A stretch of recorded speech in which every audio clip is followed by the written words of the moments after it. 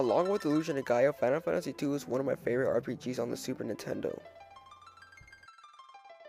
Final Fantasy IV is a role-playing video game developed and published by Square in 1991 as a part of the Final Fantasy series. The game was originally released for the Super Famicom in Japan and has since been re-released in many other platforms, with varying modifications.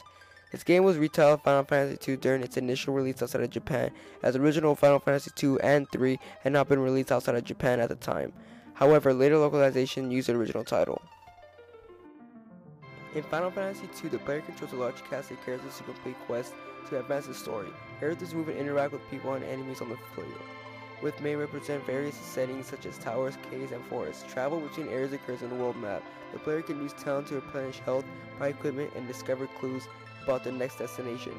Conversely, the player fights monsters on random intervals on the world map and in dungeons. The player has the option to fight, use magic or an item, retreat, change character positions, parry, or pause.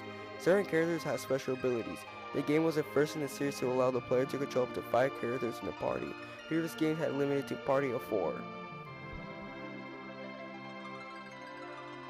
Player characters and monsters have hit points, with the player's HP captured below the main battle screen. Attacks reduce remaining HP until none are left, at which point the player faints or the monster dies. If all the characters are defeated, the game must restore the game save file. The player can restore the character's hit points by having them sleep in an inn or use items in the party's inventory such as potions, as well as using healing magic spells. Equipment such as swords and armor bought in the town or found in dungeons can be used to increase damage inflicted on monsters or minimize damage received. The player can choose whether characters appear on the front line of the battle or in the back. The character's placement impacts damage received and inflicting depending on the type of attack. The game's story is linear. The player can usually advance the game through only one path, although limited side quests are available. In its November 1991 issue, Nintendo Power proclaimed it set a new standard of excellence for role-playing games. They praised the battles as being more interesting than previous RPGs because the player must make snap decisions and the enemies don't wait for you to make up your mind.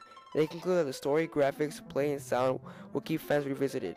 Electronic Gaming Monthly panel of 4 reviewers gave the game a rating of 8, 9, 7, and 8 out of 10, adding up to 32 out of 40 overall. This game can be pricey, but it is one of the greater games on the system. If you can find it for a good deal, I highly recommend that you pick it up. Thank you for watching.